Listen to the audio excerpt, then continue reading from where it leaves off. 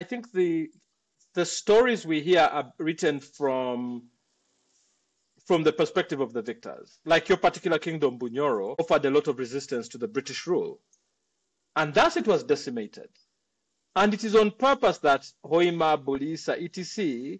were actually not as developed, because the aim was to write them out of history as part of the resistance. And I think it is the British, I think, have done an excellent job of this wherever you go, whereby they erase existing history and replace it with their own version of that history. I mean, you find West African artifacts in European history museums. Why can't you take them back home when they were actually stolen? You know, so I think there is that. And I think it's a very, I would like to link it to mastery. You know, culture has a rigid set of rules. We only pick what we want, right? I think that is the new modern age, is that, no, it's the, I don't know what they call it, individualism, you know, I am, me. And freedom, I want to be feel free to do this and so on. But what is freedom? Is ultimate freedom in everything. Are you really free when you actually have ignorance on your side? I mean, there are certain things that we can't, there are cultural practices which were, some are considered barbaric, some are whatever. I mean, there are some which are extreme, and today probably they don't fit because of we've gotten more knowledge and so on. But for those societies, they actually made sense. They work. So unless you looking from the outside into that society, you sort of don't, it's difficult for you to understand the context in which these rules were brought and so on. I mean, I will give you an example. My culture, I'm a Muganda by tribe. And then my favorite question is asking people, what do you identify as first? That gives you a sense of what the person's perspective is. And I tell people, if a person tells you I'm Catholic first, everything will be seen from a Catholic lens. Like for me, I'll tell you I'm a Muganda first, which means I'm seeing it from that lens. And I usually used to think, why am I saying this? Like, do I believe it? And so on. But then when rubber hits the metal, we actually find that what's my fallback position for decision making? What's my fallback position for my values, for my morals, and everything? If I'm a Muganda first, it means I fall back to my Ganda culture as a basis for decision making. Even in the modern age. Now, I may not expose that to everybody going around doing it, but it informs my decision making and the values I uphold. So I don't think they are disconnected. I think they are tied, closely tied, because everybody wants to be like the Kardashians. But when you read them, they say a mother of 4 girls with no talent turns them into $1 billion, they've done their work. They've done what they have to do to succeed and survive in the world by changing the face of reality TV.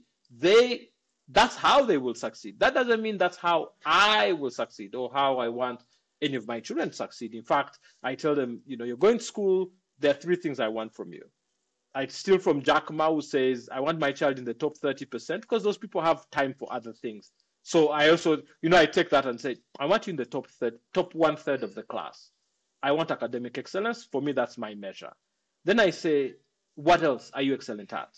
Because those other areas of excellence are what gives you a stronghold in the world. Are you a good sportsman? Like I have my son going to Namibia. I've told him, by the way, sports excellence, I want. But then I also want you to listen and learn about the religion, which is Catholic. You're new, that's a Catholic school, so I want to hear, what are you absorbing? What are you doing? What are you learning? So it's not just one dimension. I think many times we've tried to put everything in a single dimension, in a multi-dimensional and multifaceted environment and space. So that means that we have to go tunnel vision when actually, I agree on focus, but the baseline of that focus has to be a wide approach. And we keep falling back. I keep telling people the village raises the child. The child has a responsibility to come back to the village and pay back for all that opportunity and privilege that they got because of sacrifices some people made, whether you know it or don't. And you can always see it, as like we said, we're getting children whose demands are getting higher and higher, and you actually find they have no idea where these things came from. And when they look at your payslip today and what you're able to do for them, they'll ask you like, how were you able to do this? But yet it is a network of people that you're building. So I'm not saying the village is where you came from, but you have to build your own village of people, your own trusted village of people to help you raise the child, because they will never tell you everything. So you need, like, for me, I accept there'll be things my children cannot tell me. But then they better have aunties and uncles around them who are trusted, who might also trust to be able to make a call on this. And it was baked into our traditional religion, by the way. So for us boys, you'd have a singer who would tell you about the ways of the world and how to understand women and how to deal with them. That singer was in fact, the Luganda saying is Senga tewali mukazi wandibadde tata. If you are not a woman, you'd have been my tata, my father, one of my fathers, which essentially means her responsibility is actually to bridge that gap so that she provides masculine counsel. Even in our ceremonies, she's the one who is asked by your father, if you're a girl, like, have you vetted? And most people don't know their role, but they would go do a history check, what we call a background check on the families. Like, do they have any hereditary diseases? Do they have luck? What is their kind of thing? Like, they would do the vetting of that.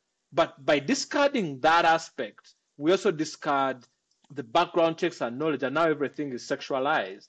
But really, a lot of their advice, and very good advice I've gotten, is from somebody where our values align and we understand each other at that wavelength. So I think they're not culture, and in work they tell us network with your peers, give to open source. It's the same thing. Your open source community is the village, and you give back because it gives to you. In your work, try to uphold people. Wherever you go, I think the same values hold.